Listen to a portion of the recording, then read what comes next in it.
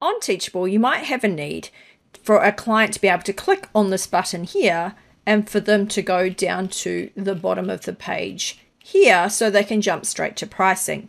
It's always a good option for people to have a button they can click. People love to click buttons. So always having a button they can click on a page is great. Okay, this might not be the best background and things, but that's okay. We can fix that later. But this is the button here that we want them to click on it, and it automatically goes down the bottom of the page. Now, you may not know how to do this in Teachable, so this video is to explain how to do that. So what we do is we go into the back end. So what we do is go into our courses. We select the one that we want to work on. In this case, it's Tea Time Tip 2. So I grab that information. And what I do is go into here. We've got the information about the course, etc. Now, the first thing I'm going to do is I'm going into the Pages button. I'm going to click on the word Edit on the sales page. So this assumes you've already got your sales page fully or partially set up. With that background, it's looking a little bit distracting with having so much information on it.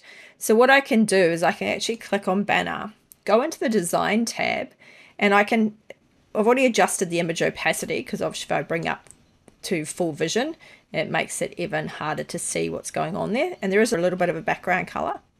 But what I can do is I can change that background color to one of my colors that I use. Now you'll see now that the white's standing out a lot more, but this color here's no good. So all I need to do for the heading is just again change it to a different color. So in this case, I can either put a color in here, but I just want it to be white. So I can go down here. Now you can either sort of click here and try and get a white, and that's close to white. So 255, 255, 255 on RGB is actually white. So I hit enter. Now that didn't update the heading text, which is a bit bizarre. So we can go back to this page. We can do it on here instead. So what we're going to do is highlight that text, click on that button there, and again, just make this white. So the white is 255, 255, 255, and that should hit enter, and it should update it, which it did.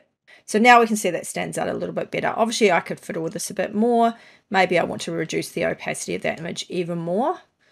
That looks a bit better now. So we've got it sort of in the background, but not as in your face as what it was a second ago.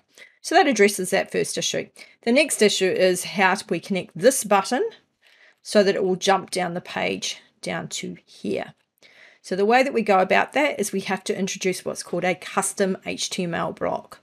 So to insert a new block on the page, we go add new block, and we look for the one that says custom HTML. We always in Teachable, you'll see it brings it up here, but you can't actually do anything with it until you click this green add button. So we go add. It's fine, it's at the bottom of the page at the moment. That's cool. So it's way down the bottom here. That's okay. We can just put our information in it and then we'll move it to where we need it to be. So in this case, I'm going to insert the code that Teachable has given me to use. So this is the code that I will put in the video description below. So we have a code called a name equals pricing options. And so we're opening and closing that particular piece of information.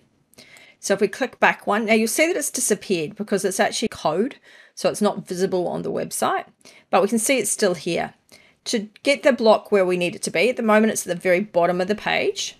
So for instance, if you don't believe me, email leads form, we could drag that up. So we click on this little dots here and we drag it up above pricing, and then you'll see the email leads is now above pricing. Well, we don't want that, so we put that back.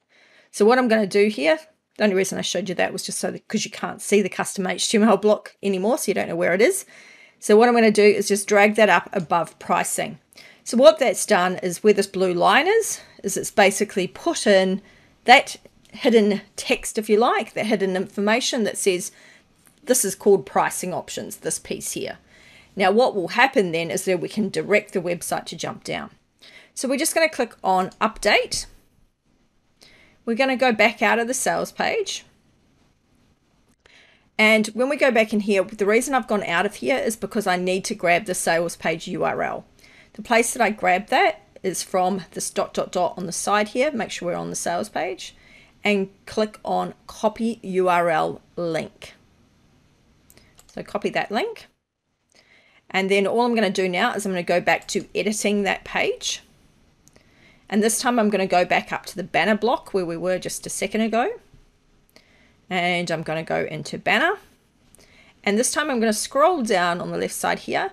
Now, if the button was unchecked, we'll see that there won't be a button on the screen if the show button is not checked.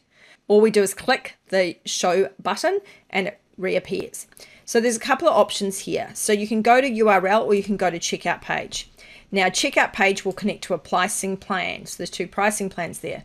The problem with this is that I don't want them to go, say, to the US dollar or to the AUD pricing plan. I want them to be able to choose which one is most appropriate for them. So that's why I couldn't check the go to checkout page. So instead, I'm going to check go to URL and I'm going to put in the URL. So what I'm going to do is I'm going to paste in the sales page because we were staying on the sales page. And then I'm going to add hashtag, which gives you that what's called anchor text, connects to the anchor text. And we called it pricing options. So that's what we're going to do. And that's all the information. I can change what the click through is here on the button. So I've changed it to enroll me now, please, rather than just enroll.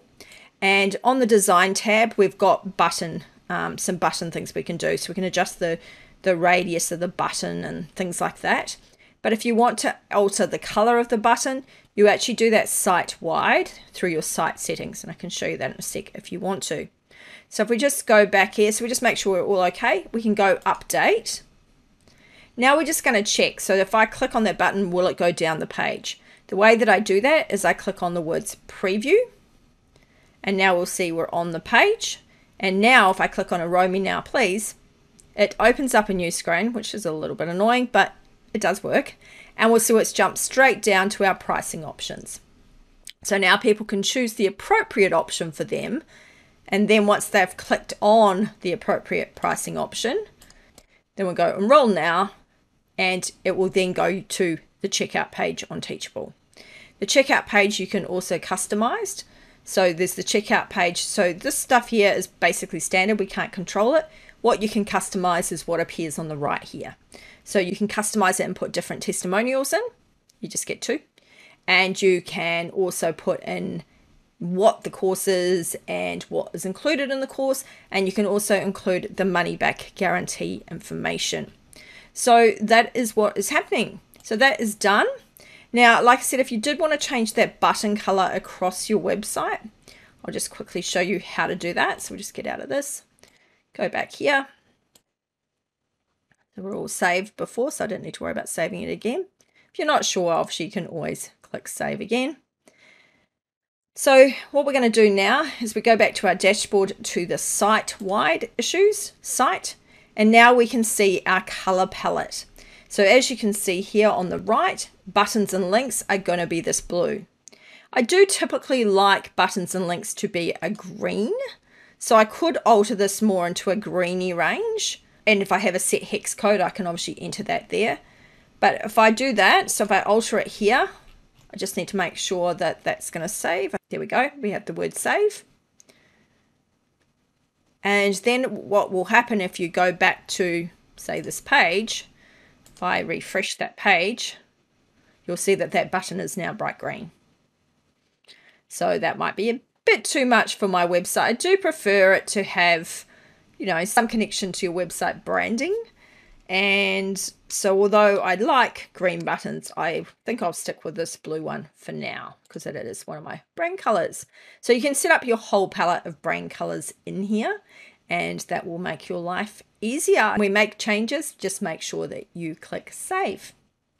So we've just shown you today quickly how you can address this issue of jumping down the page to the pricing plan, and also just how to make a few tweaks at the top with the banner information, the name on the button, the color of the button, all that sort of thing.